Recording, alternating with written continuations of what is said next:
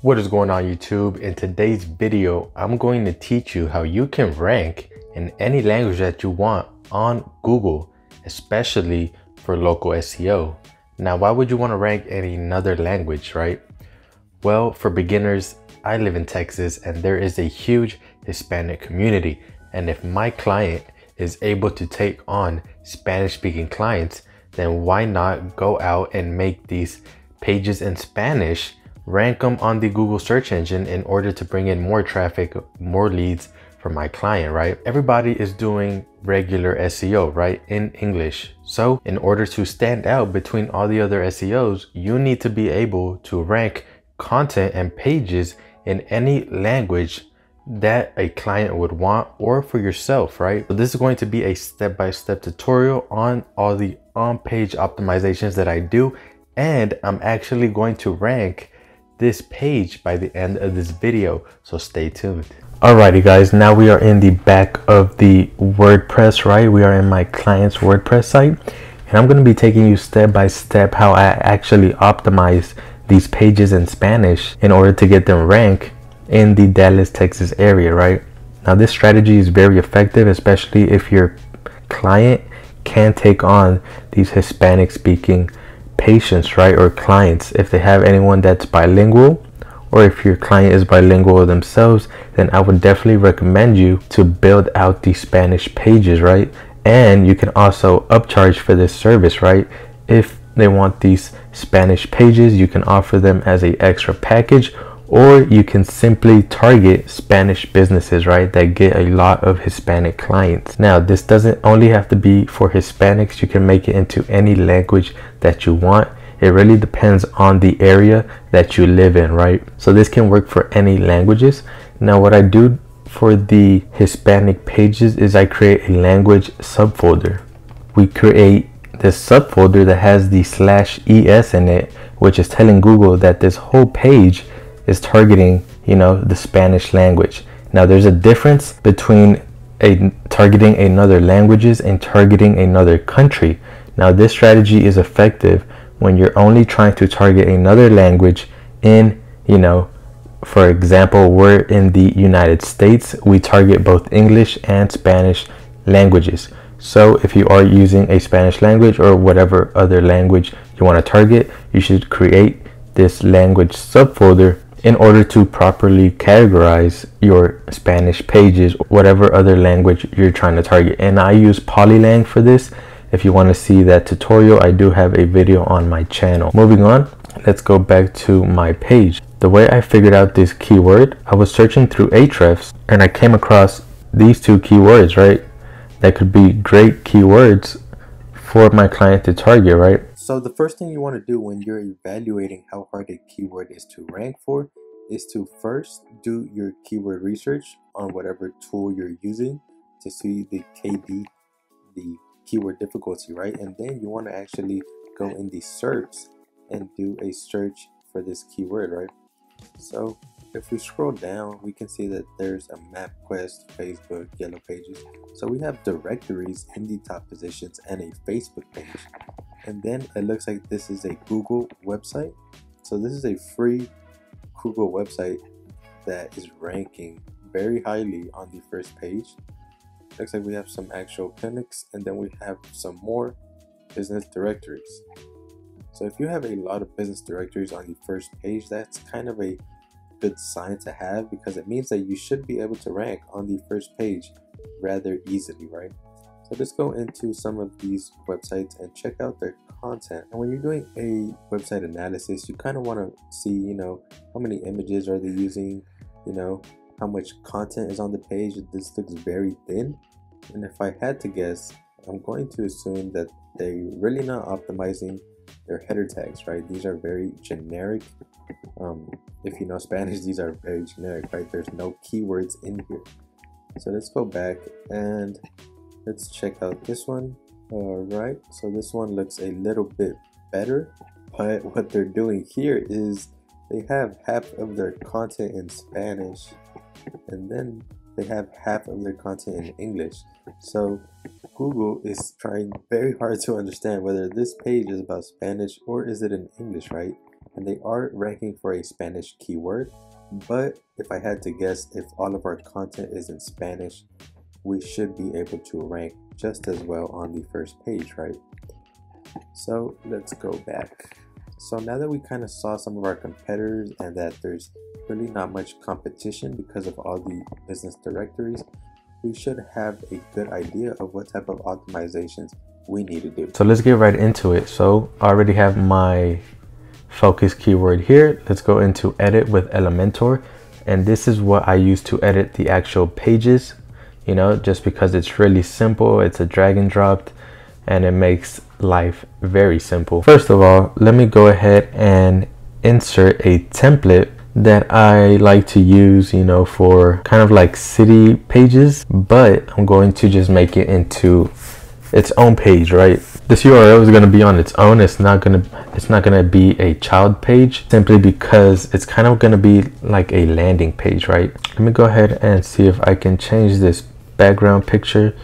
Go into styles, choose image. Let's see if that works. All right, it worked. So first things first is we want to change the header 1 tag, right? And luckily I already have my header 1 here, so I'm just gonna copy this, and then let's go back and let's paste it into here. Now this is the H1, right? This is going to be your main keyword that you want to target, right? So we have our main keyword, which is right here, and then right here we just want to provide, you know, something that's supporting our H1, right? Let me just go ahead and write something. All right, so I just wrote something really quick just to support that, and let's change the call to action to, it's just gonna say call us today, right? All right, so in this section we're going to put a gallery. Let's go into a basic gallery, and we're just going to include some pictures of the actual clinic, right? So let me go ahead and do that really quickly. All right guys, so we added some pictures of the clinic, you know, just to make them feel more welcomed, more at home, and so they get an idea of what it looks like. And up here we're going to put our header 2 tag, right? So your header 2, you want it to also be relevant to your main keyword, and if you can, make it related to your H1 tag, right? So let's go ahead and copy and paste it. So we have another keyword right in here, and then let's go ahead and change this actual content. So this is actually in English, and we have some content in Spanish right here. Go ahead and paste that in there. This button, let's go ahead and change it to, this just means learn more, right? Now let's go down to our services, and this will be our H3, right? So let's go ahead, change it to an H3, and let's make it this, paste that in there, right? So next thing is I'm probably going to change this into just a list format. Let's put these 3 columns, and we're going to put icons. Let's go to icon list, and we're just going to list these services that we have. So let me do this really quick and I'll be right back with you guys. All right guys, now that we finished these services, what we're going to do next is interlink these to each of their service pages, at least the ones that we do have, right? This is going to boost the authority of this page by interlinking to these other pages that have more authority, right? So let's go ahead and link this page to its correct service page, right? We can go ahead and link back to our about us page.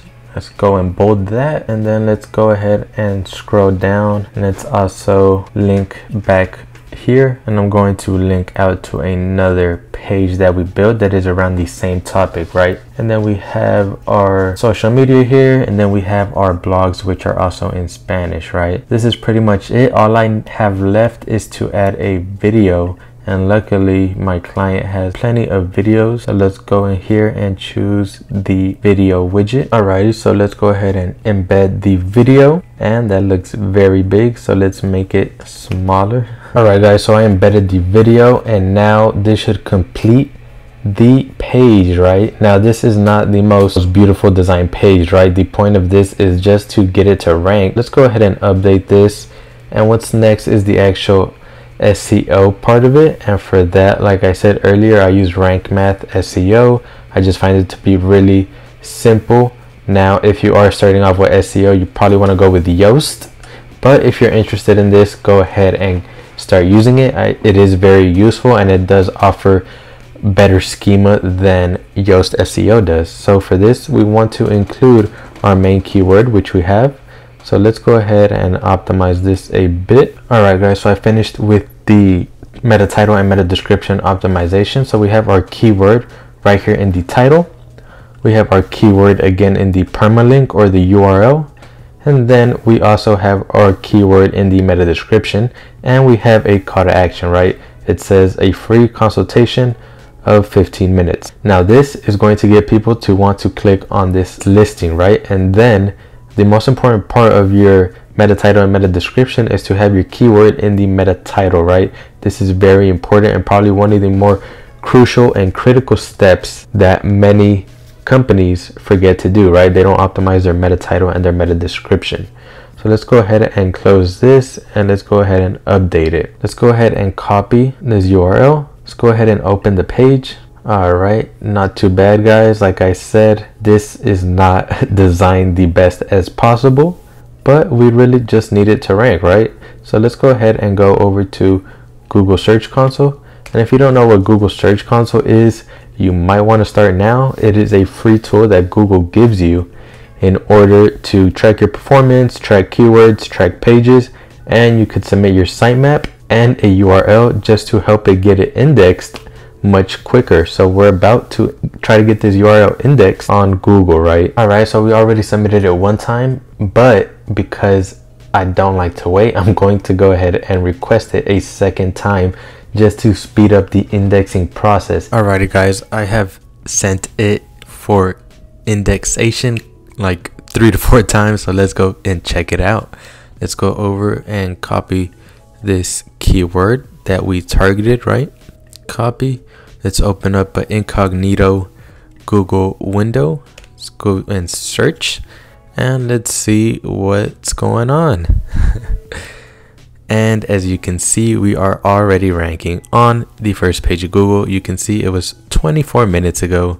So that's how you do proper on-page optimization in Spanish, or you can apply the same strategy in any other language that you will like. And again, this strategy is if your client or yourself has any Spanish speaking clients, or you can change this into any other language that you might want to target, right? This goes to show you guys how important having your on page is, right? From your header tags, from your H2 tags, from your actual content, interlinking your pages, your URL structure, right? And the alt tag in these images, all very important when you're doing on page in any language.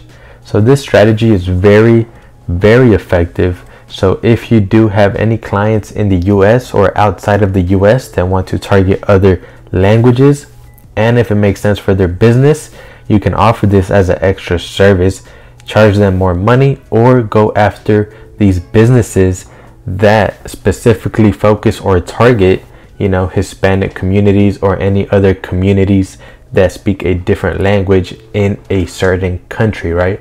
Just make sure to structure your URL as I did right here. It's just the domain/language, right? ES means that this part of the site, these pages are targeting the Spanish language, right? So if somebody goes on the Google search engine and has their language preference in, you know, Spanish or whatever it might be, Mandarin or any other language, right? Your pages are going to be able to show up as long as you're doing the same optimizations that you would do in English. There's just a lot less competition, which gives you the upper hand if you're able to do this. Now, if you don't know Spanish or any other language that you want to target, just go over to Fiverr.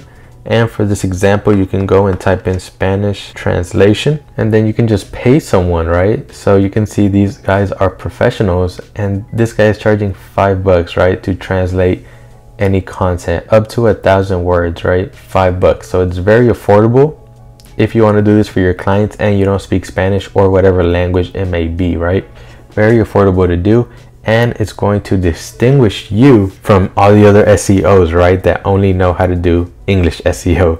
But there's a lot less competition in these other languages, which why this can be very critical to your success and offering these extra services to businesses, right? So if you guys like this video, make sure you leave me a thumbs up and leave me a comment if you have any questions.